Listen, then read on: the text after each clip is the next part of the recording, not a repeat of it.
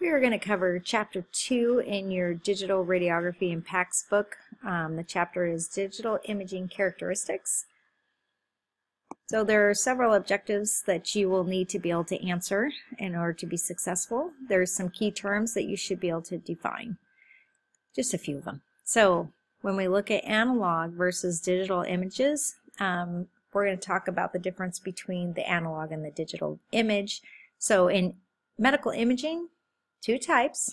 The analog refers to the device or system that captures or measures a continuous changing dial, whereas digital records as multiple numeric values and are divided into an array of small elements that can be processed in many different ways.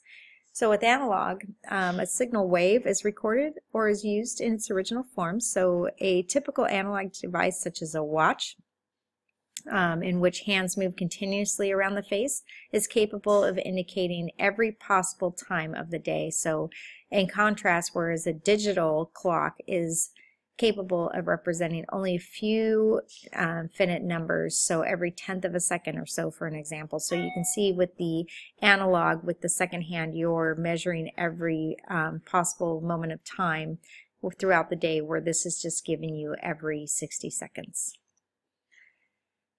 So a digital image begins as an analog signal.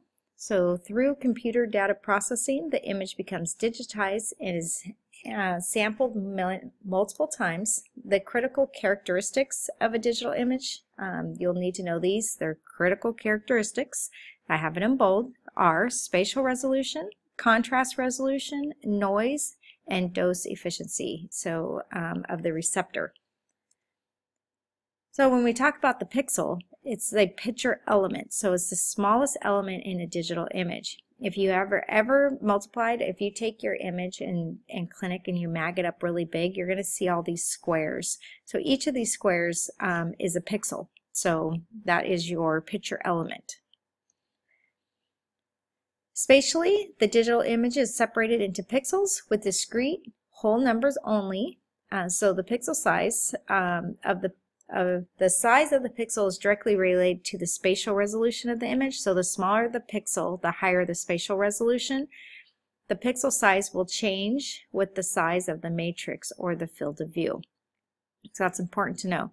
The process of associating the pixels with discrete values defines maximum contrast resolution. So when we talk about bit depth, so it's the number of bits or pieces of information within each pixel. If a pixel has a bit depth of 8, then the number of gray tones that the pixel can produce is 2 to the power of the bit depth, or 2 to the 8th power. So if you do 2 to the 8th power, it's 256 shades of gray.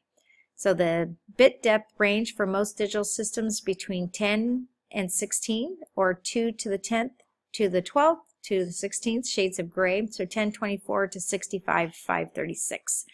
So that's the normal for the digital systems. Each pixel can have a gray level between 1 or 2 to the 0 and 65,536 or 2 to the 16th. So the gray level is a factor in determining the image contrast resolution. So when we look here, so we talk about pixel depth, so the bits per pixel. So here's 1, 4, 8. So 1 is just a 2. So here the 4 is 16 and the 8 is 256. So if we were to take that out even further, we could keep it going. We'd have more shades of gray. So you can see here we have basically 2 shades, black and white. Now we have 16 shades of gray. Now we have 256 shades of gray.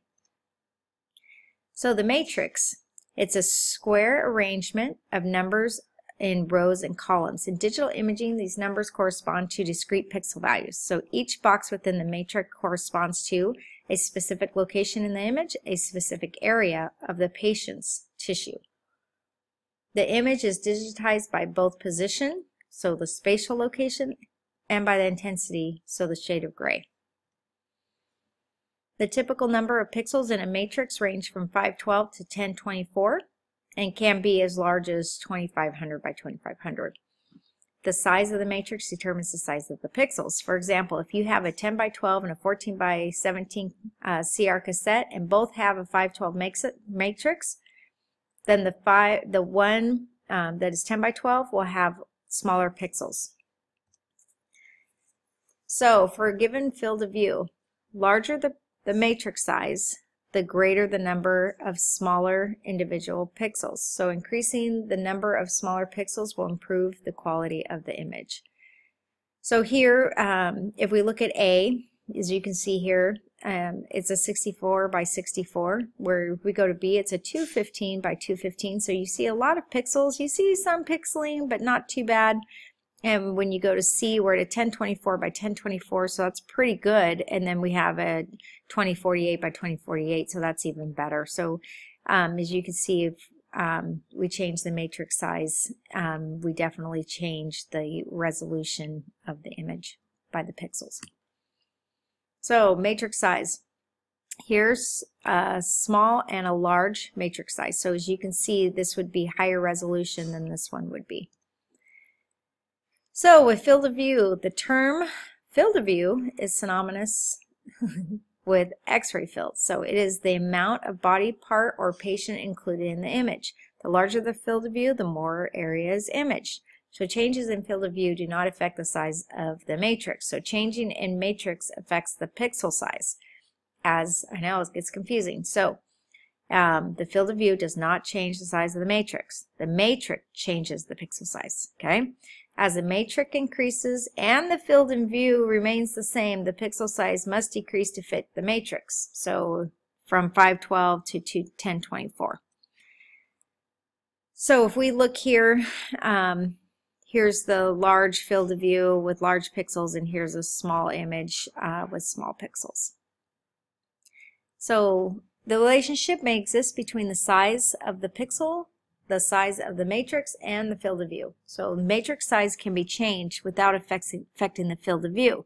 The field of view can be changed without affecting the matrix. A change in either the matrix or the field of view will change the size of the pixels. So what this means, so translation, this is in theory, does not apply to DELs. So remember we talked about the DELs of the imaging system. This is more with the monitor, okay?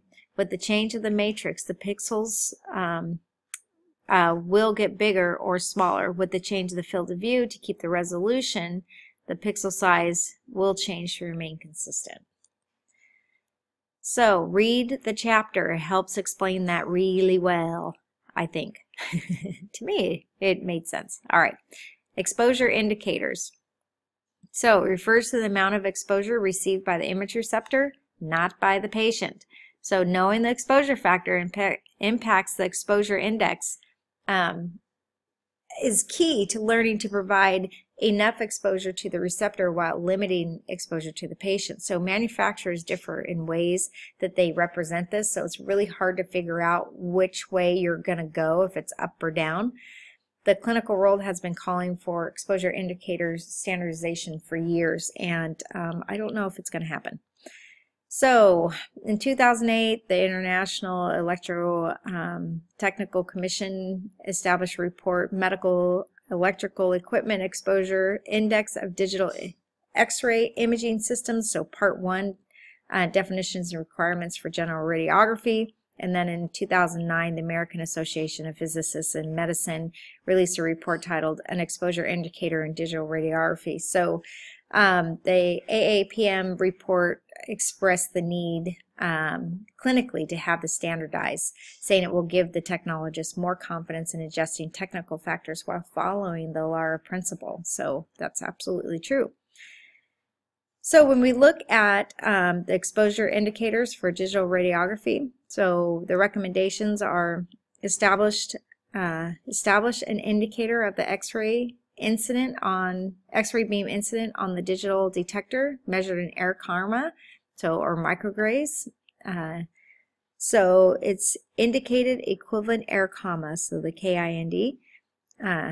Display the difference between KIND and the established target value for the body part, target equivalent air comma value. So, and then display a graphic overlay on the image to show each pixels were used to determine the K indicated. So provide an appropriate analytical tools for following post-processing image data, so the Q values, or exposure values normalized to the standard beam conditions, so the QK, to be displayed and analyzed on the system console to provide the ability for access for processing pixel values. So air karma, what is this? So air karma is the kinetic energy released per unit of mass of air, is the measurement of radiation energy, so the joules or the J, absorbed in a unit of air, so kg. Therefore, the quantity karma is expressed as joules per kilograms or grays. The gray is used most often in equipment to express this measurement. When the exposure is made of an IR, the air karma can easily read during the processing of the exposure. So the standardization radiation exposure, so the K-stand, which is the standard, is a standard exposure typical of that imaging receptor system.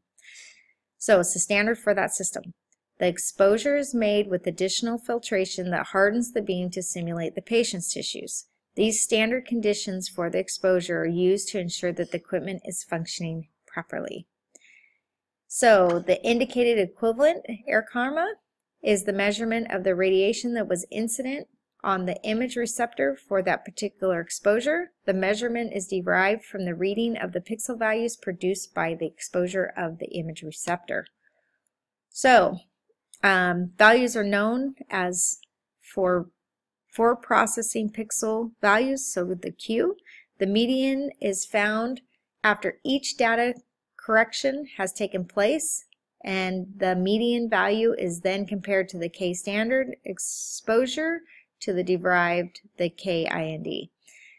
So this may seem a bit complicated, but the K indicator can be simply stated as the amount of exposure to the IR. Why didn't they just say that, right?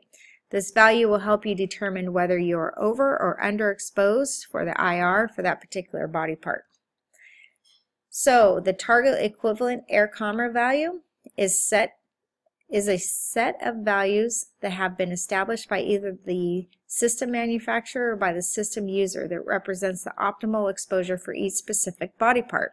For example, there are established perfect exposures for PA, lateral, and a portable chest, along with pediatric and so on. So each body part has a view and its own unique optimal exposure.